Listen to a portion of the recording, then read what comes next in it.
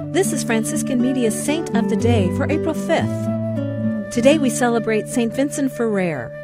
Vincent Ferrer lived in the mid-14th to the early 15th century, a time of turmoil in society and the Church. The plague raged in Europe, and Christianity was divided between 2, sometimes 3, popes. Vincent entered the Dominican Order in his native Spain at age 19, convinced that the election of Pope Urban VI was invalid. He cast his lot with the anti-pope Benedict XIII, who had ordained him years earlier. Living in Avignon and serving as Benedict's preacher and confessor, over time Vincent became alarmed at Benedict's disinterest in healing the schism with Rome. Sure that the Church was being harmed, and failing to persuade his former friend to put an end to the rivalry, Vincent resigned. He spent the last 20 years of his life spreading the good news and stressing the need of repentance. He preached his most dramatic sermon in front of the anti-pope Benedict, denouncing him and his claim to the papacy.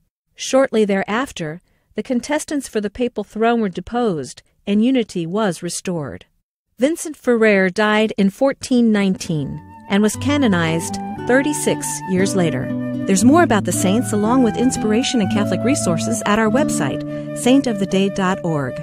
From Franciscan Media, this has been Saint of the Day.